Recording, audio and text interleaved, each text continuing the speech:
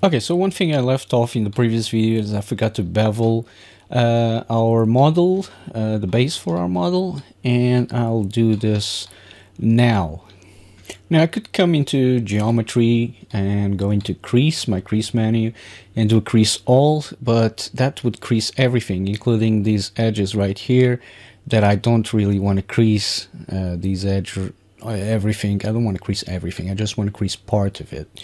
So what I can do is use the crease option here that is dependent on the crease tolerance. So if I crease that, let's see what has creased. So it creased those bits. I need those bits creased, yes, and that creased, and this creased, yeah. I don't need that creased. So it kind of gave me the result I was looking for, and I can just use my bevel slider here and crease everything right there, and I should have a good result going into Substance Painter. I'll just do a quick save, and I'll do unwrap. Okay, that's unwrapped. We can look at the flattened one if we like. It's a bit crazy there, but that will work.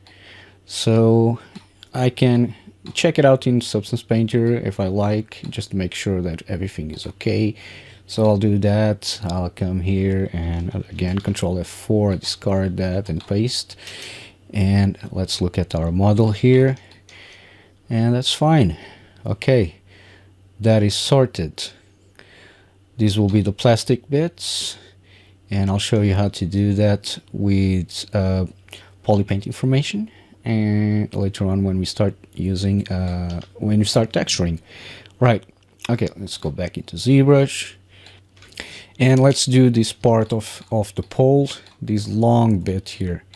Okay, we're gonna do this long bit now, which is gonna go inside of that shape there, and then we're gonna create another shape for the top of it. Okay, now you can remember that we talked about this and how many faces we would go for if we wanted something like that. And for this, and I'm going to use I'm going to insert a cube so that I have a shape there. I'm just gonna select this last one. I'll insert a cube. Okay, there's our cube, and I'm just gonna go into solo mode here and going to initialize. And here in initialize, I am going to make this cube something else. So I'll make this cube, change the resolution here. So we were talking, this is a bit different. I'm not gonna, okay, this works in a bit of a different way than the other system. Right, so if I do 2, 2, alright, so this XRes is actually 1, and these guys, okay, so I want it to point up, and if I want to point up, the X resolution is going to be 2, the Y, the Z, I think it's like that. New, pointing up. Can I get this right? Yes, I can. Okay, so now we have 8 faces all around. As you can see, there's 8 faces. Let me make this bigger. 1, 2, 3, 4 on each side, and it's all quadrangles. Even though I'm gonna delete these guys here, and because I've initialized this inside of a tool that already has 3D polymesh geometry, I don't need to press make polymesh 3D. You can see that it's not white, it's not like the other ones. So first things first, I am gonna use, this is gonna be inside of 2 different pieces. So I'm gonna go into delete, and nope, not polyloop, delete polygroup all. I'm gonna get rid of the top and the bottom, right? I won't need them. And now if I come out of solo mode and I just zoom out a little bit, go into move, you can press spacebar and select move. That's another way of doing it. And this is gonna go in here inside this shape there, and it's gonna be bigger. It's gonna be something like that. Yes, And if you want to really see the whole shape, you can select double in the display properties. So if I go into display properties and I press double, I can see the inside faces as well, and that's handy sometimes. So I'll make it a bit bigger, because when the smoothing comes on, okay, yeah, we're gonna go with that. And if I press Alt, I can change my gizmo to go to the bottom here and place it around there. And now if I zoom out, I can bring this up, make it bigger. And can I use my reference for the size? I kind of can. It's on an angle there, but it should be alright. It should be alright. I can make this an angle as well. And well, you can use the see-through. And if I use the see-through and make this a bit bigger, let's just make pure ref a bit bigger here. And right there, please. Okay. And now if I use see-through here, and I have to change the options here. So mode, always on top, no. So that now when I click ZBrush, I can see what's up there. Okay, so I'll make this a bit smaller. Try to fit the angle more or less. And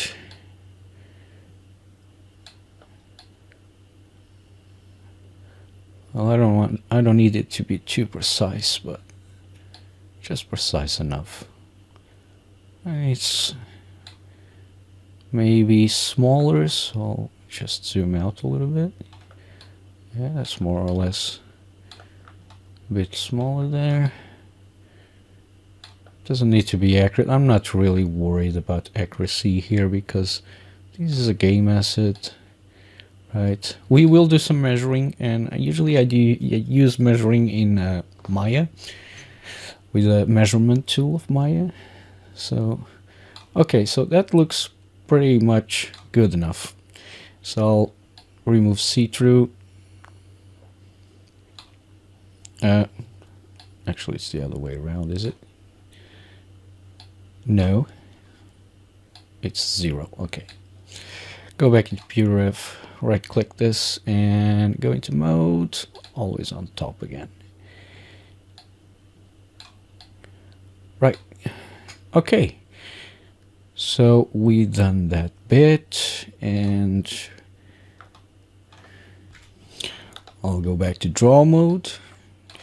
Oh, I moved it up a little bit. Okay, let me just move it down again. In there, please. Okay, if I press Alt and bring this here. Right, back into draw mode. Right, so because we won't see the open edges, this should work just fine once we open it up in Substance Painter. And now let's do the top piece, and this is the top piece. Okay, let's do that. Now remember that we used 12 faces on that bottom piece, and that bottom piece is going to be practically on the floor, so the user is never going to see it very close up. This top piece is a bit different. You're probably gonna see this top bit a bit closer. So for this top bit, I'm gonna use 16 faces and see how does that look. Now I forgot to unwrap this, so I'm just gonna quickly press unwrap here. Make sure that's unwrapped, and we can move forward.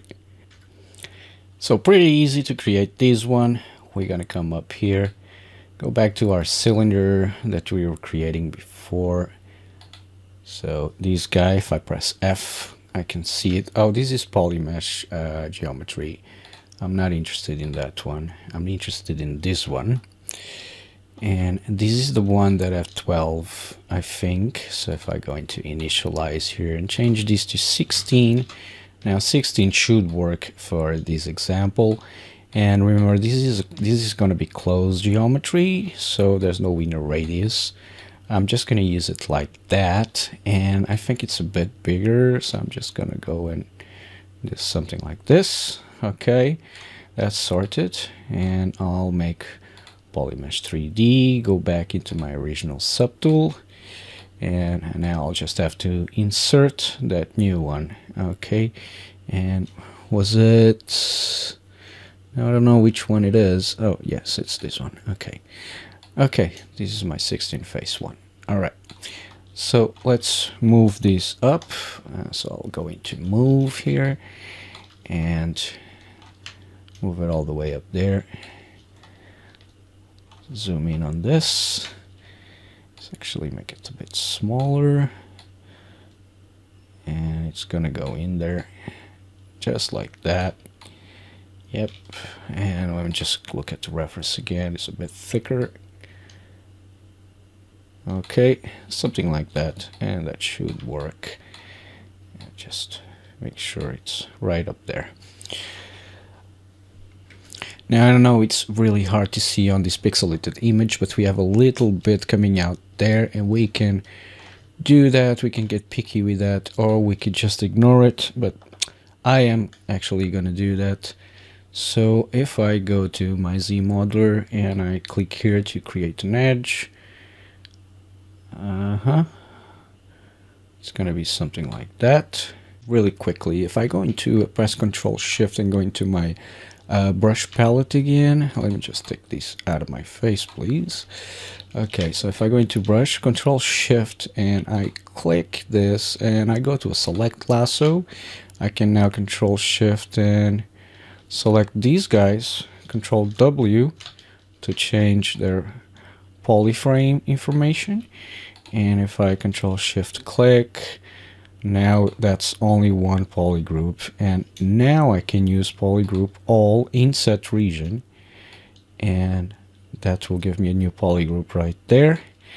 And now if I go into my normal Z modeler, which I use for QMesh, polygroup all, I can bring this up like so. Oh, the bottom bit has polygroups as well, so let me just grab that bit there, and now we just have those faces there, and I'll use a different polygroup for that. Control Shift click, and now I can do what I want it to, something like that, like we have in the reference. All right. Now we can just bevel this, and for this purpose I'm just going to use bevel and do that. Same down here. Okay, a bevel there, smaller one this time. Now I just have to click these guys and I get the bevels I need. Okay, so that should work perfectly fine in Substance Painter. Now I was thinking, if we're going to use animation, if for example you want to pop this bit out, you might just want to make these go inwards a little bit more. So if I just come here and I'll select, yeah, you can go to move, for example, or I can just use QMesh and press Shift, and I'll bring that down, and that should be enough. Should be enough if I use Solo. Another way you can use Solo is Control Shift Alt Z, which is a big one, and see if it's not protruding out. It's not. It's fine right there. Already have a bevel there. I don't think I need this edge loop going around there, so I'm just gonna get rid of that edge loop. Just the edge loop, please. In fact, if I unsolo this, and I can go into my slides and make these go in like that, and now if I come out of solo, if I can delete all these guys, and I can use delete and do a poly loop, which I could use before when I was trying to inset that stuff, which would be a bit smarter, but I didn't. But anyway, and that should be fine, and I can actually do the same thing to these guys in here. So poly loop, you can see the direction.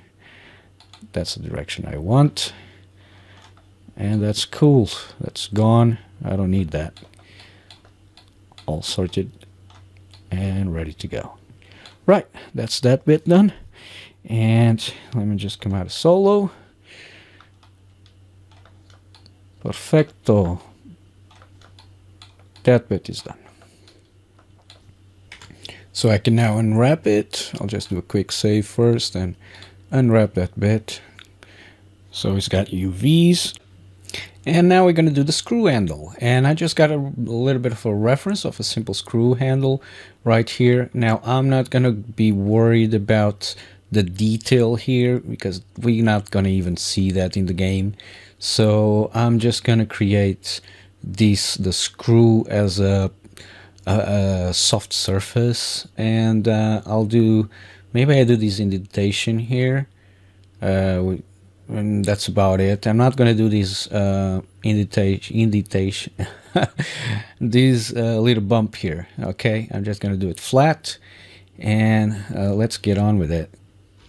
So I'm going to go back to our cylindrical shape here, and well, not this one, the one that is still white. Where is it?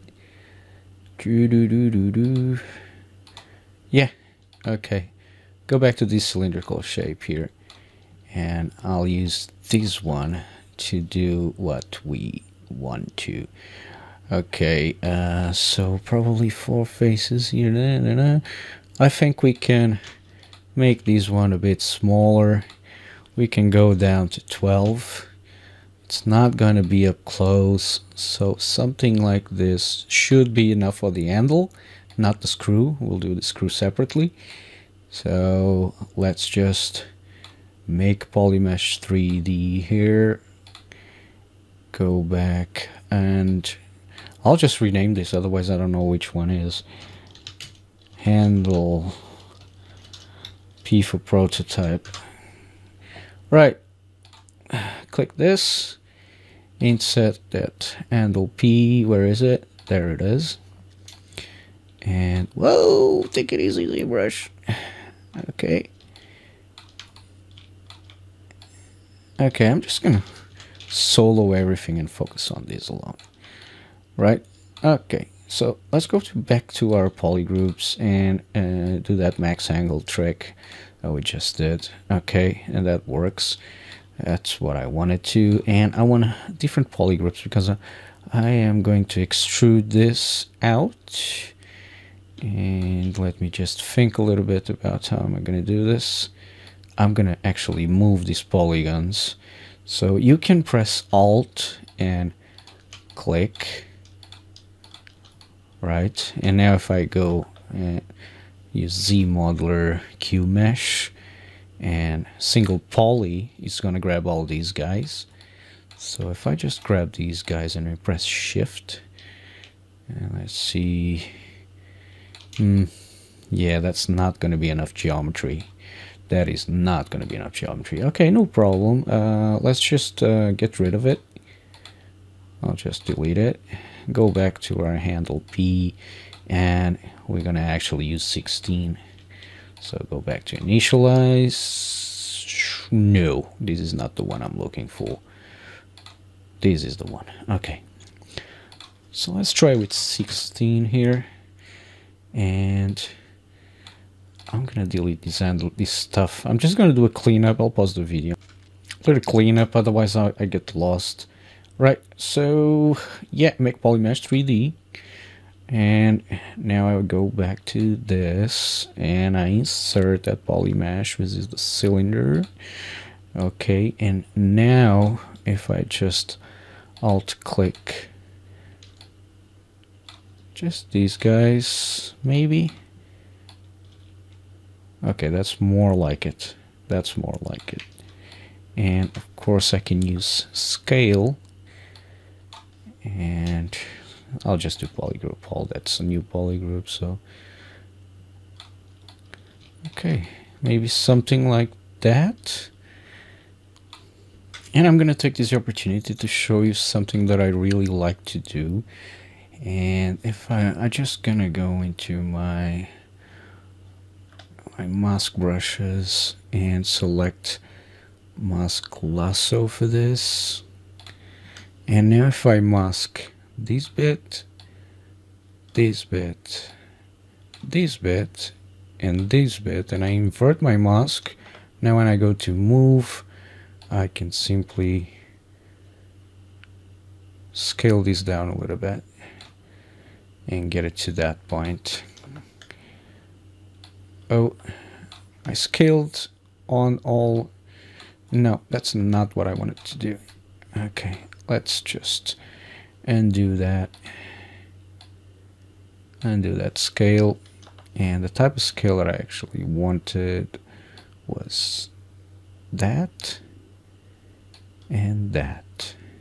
Okay, not the 3-axis. So you can use this system to just move around vertices, and it's really useful. Right, so the whole model, I think I'm gonna make it like that, and that should work. And obviously we're gonna need some beveling, so I'll just do that. You know, I have to do is click that side, and this should work, but I have my doubts. So if I have my doubts, I'm just gonna do a quick save here. I'll unwrap this and I'll check it out how it's looking inside of Substance Painter. So Control F4, discard that, paste, and we're not gonna look at this any closer than that. So yeah, kind of. Yeah, that's a good handle. It's not very like the reference, but it will do, I guess. Yeah, that will do. Now I'm just gonna place it where it's supposed to be. I just pause the video while I place this, otherwise it can be boring. Actually, if you're new to ZBrush, I think you should know about this. So if I bring it down, get a bit smaller there. It's when you start rotating something, if you press Shift, it will snap to 22.5 degree rotation units. So we know we want it around there, maybe a bit further. Yep. And now all we need is the screw. And for the screw, I'm going to use the same system as I used for this pole here. And that's going to be Insert Cube. And I'll press F to focus on that cube. Come down to Initialize. And I think it would be something like this. Let me just go into Solo and draw. 2, 2, no, yes, that's it, and I'm happy with that. So let's place it. Hang on a second. This is going to be a screw, so I don't need these faces. Let's just delete these faces. And I got it to poly loop. If I just go into polygroup all, that should delete both faces. And this is going to be our screw, our fake screw. Okay, so coming out of Solo, going into Move, bring it all the way up there, and that's gonna be a little screw. That's a big screw, so I'll just scale like that and like that, and we sort it. Is our screw in the center? No, now it is. Yep, pretty much in the center right there. Okay, I'll unwrap it, and our screw is ready. Right, I'm just gonna place the IV holder, which is currently hidden, and in the next video we're gonna be doing the wheels, which is probably the most complex shape that we're gonna be working with. So there's our pole. I just wanna rotate this using shift, okay, and make it bigger. Make sure it goes in there like that. Yeah, pretty much. Okie dokie. Let's get to the next video where we're going to be doing the wheels.